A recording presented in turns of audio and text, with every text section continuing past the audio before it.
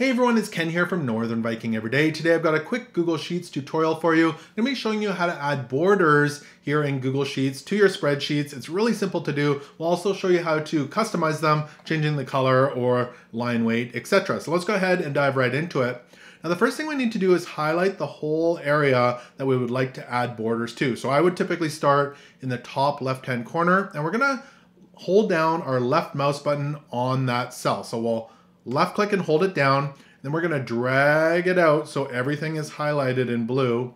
Then we're going to let it go. And you can see that all of our data is highlighted. Now from here, we want to go ahead and add some borders. So here towards the top, you'll see a square with a cross in it. When I hover over that, it says borders. We'll go ahead and left click on it.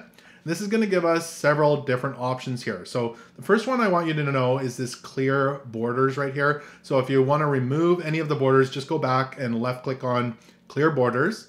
Now if we want to add borders to this, we can go ahead and add, for example, a bottom border, a right border, a top border, or even a left border. You can see it added it all the way around.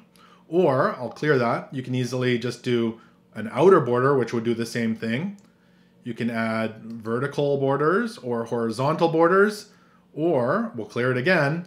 You can just do kind of crosses in the middle, or if you want everything, you can go ahead and hit all borders. And that's going to create a border around the whole thing. So you can fully customize it with which borders you want to use.